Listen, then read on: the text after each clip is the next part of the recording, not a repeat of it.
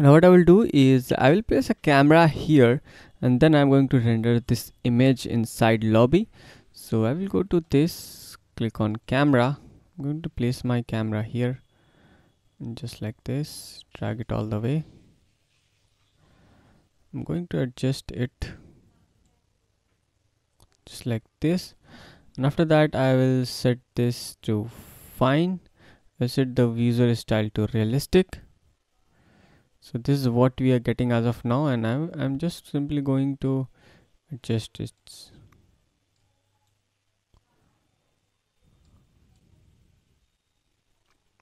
Now I'll turn on the shadow. I'll turn on the sense setting, and in session I will go to still. In session I will choose the time, let's suppose 1:01. Winter solstice.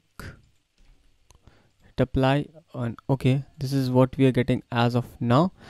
And before I move ahead to render, what I would like to do is I would like to change the image in the background. So for that I will go to view and click on this render.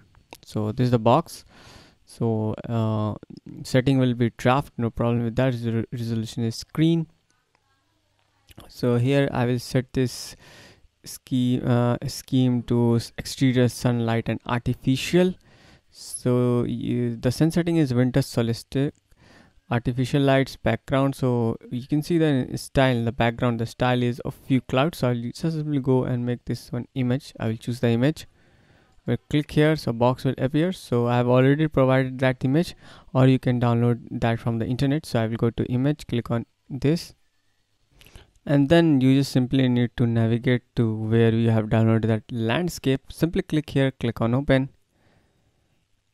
and from here you can just scale it down, and I will just simply click on OK.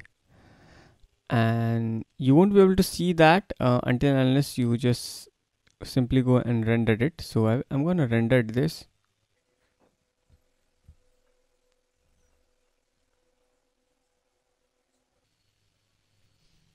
So you see that we have some sort of issue in the lightning. So again we can go to sun setting.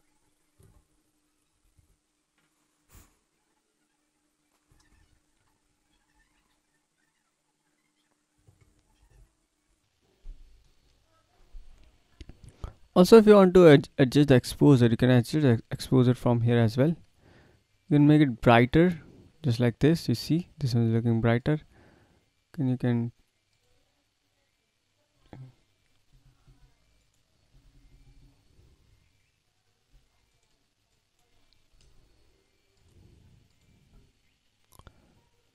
click on OK. So if you want to save this, again you can go to save to project.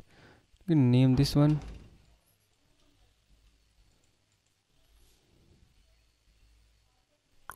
Then hit on OK. So there we have view 2, or you can rename this one from here as well. And then after opening this, you can just simply go and click on rename. So this is our view 1, and then click on the empty spaces to make the changes.